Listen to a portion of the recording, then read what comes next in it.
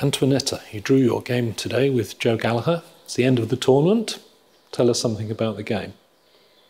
Well, I obviously didn't expect him to play the Italian with bishop c4. I was expecting more something like Rio Lopez and some more exciting lines. But it's difficult, you know, when you play with black, and if your opponent wants to be solid, it's not so easy.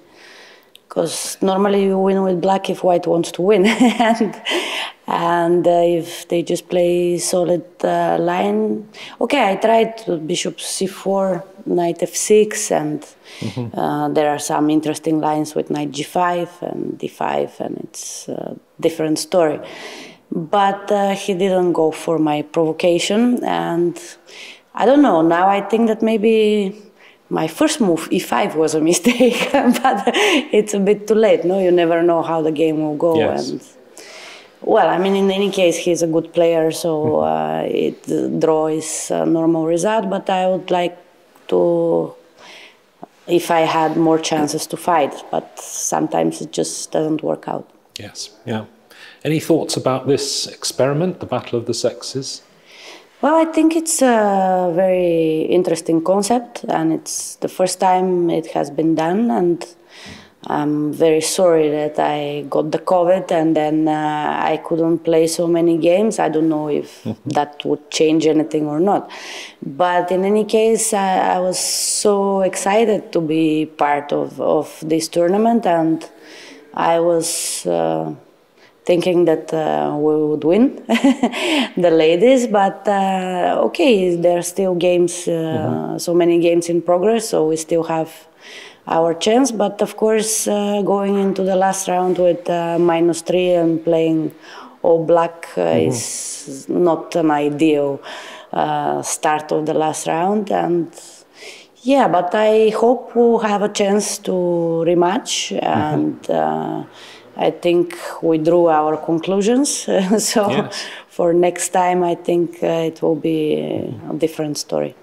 Do you have any ideas for how we can change the format or improve the format to make it more interesting? Well, there are many ways to be done, but in general I really believe that it's a very interesting concept.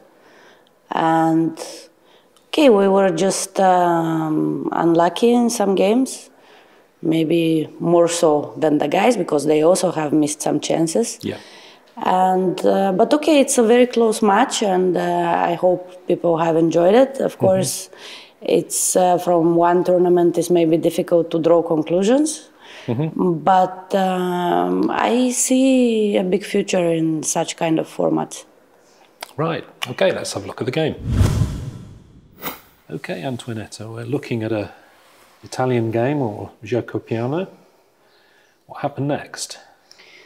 Well, as I said, I was expecting more bishop b5 here and not the gioco piano, but okay, I played knight f6, inviting knight g5 and d5 and some more exciting lines. Or even bishop c5, it's very exciting.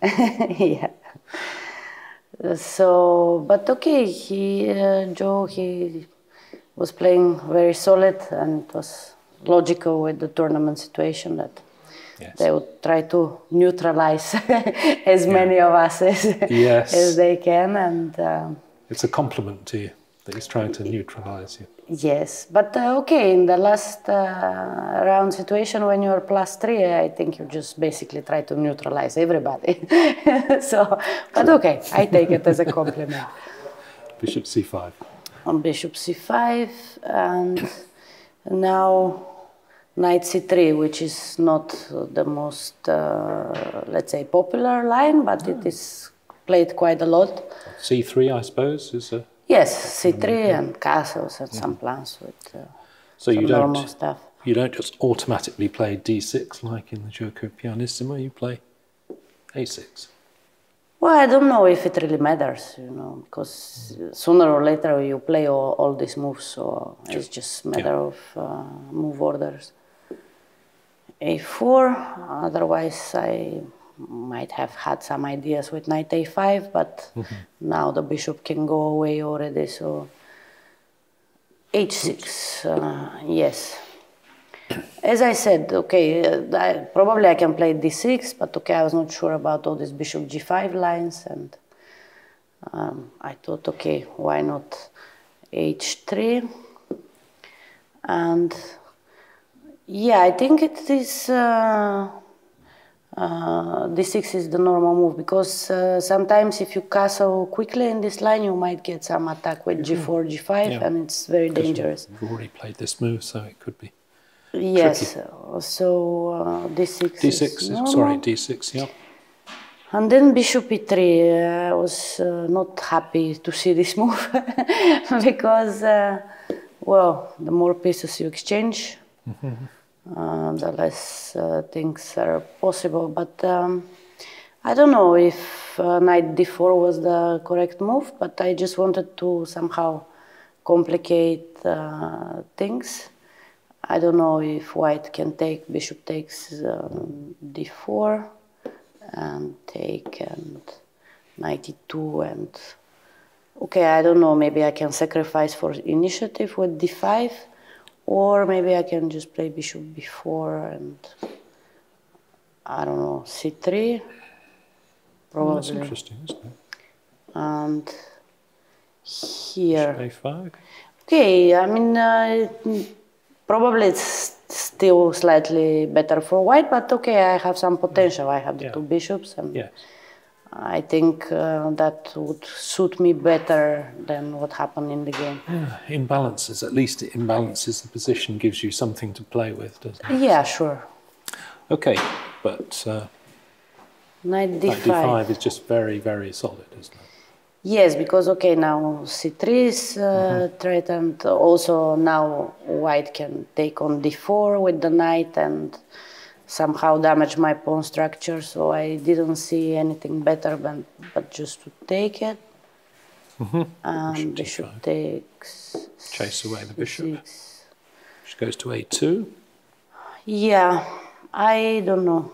I didn't see anything better than what I did in the game. And okay, I mean, it's quite normal what we did. So, castle. Don't think there's much alternative. Well, I suppose you could go back, but...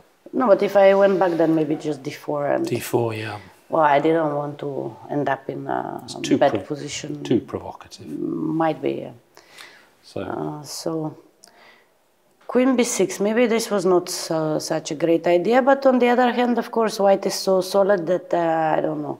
I mean, in general with black, if white doesn't make mistakes, you cannot win. So, I don't know, I was trying to provoke some things, but it didn't work out. Because after b4, I'm already forced to take on e3, and then just... probably exchange everything. I don't know. I mean, you can always go back, but then a5 and it starts looking a bit better for white. No, castles f4. I don't know.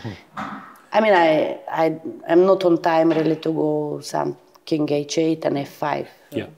Because simply white has the first move advantage, so it's very symmetrical position. And you just have to be pragmatic and see what occurs later on down. Yes, and here, well, a5 looked normal to me, because, I mean, I don't see really a plan for black to fight too much here. And of course, I maybe underestimated king e2, because now, of course, I cannot take and take because of bishop f7. And after king e2, I was thinking for quite a long time, because I was trying to somehow continue the fight, but it looked to me that if I try to overpush, I might be in slight trouble, because I was thinking, I was thinking about such moves, but I'm not sure what happens, because he can simply go to b1, and I have a problem with this pawn. So I mean, even if, okay, I'll push f5, he will take, but I cannot. Let's say you can't develop your bishop because you're tied really. to b7. Just take and Take this way, I guess. yes, but Not comfortable, how to develop my pieces after, no? Yeah, yeah. So I don't know if he needs something like e4 and I go back. Oh, sorry, not there. John, please, just not to f6. It's a long way away. And well, I don't know. I mean, even a move like bishop c4 or something. Just I don't see how to threaten anything. I mean, it's so few pieces left, and I still have a problem here. So yeah, okay. So yeah, okay. I mean, we can see it till the end. Take, and takes on a5. Take on a5. Probably I have to take. Rook comes over. Rook comes here. And what because initially I was planning to play something like this, but then it's simply rook b6, and next move is rook b1, and his king is slightly better than mine, and it's well, I mean, it's a draw, but fractionally better for white, I guess. Yes, but I just don't see a way how to continue the fight, and of course I have also enough beliefs in Joe's endgame technique, so I have He's seen a pretty him. good player. Yeah. So I mean, I think it was inevitable. I think it was a correct game, and it was a logical result. And okay, I'm just sorry I couldn't produce a more exciting game today, but it happens sometimes. Okay, thanks very much. Thank you.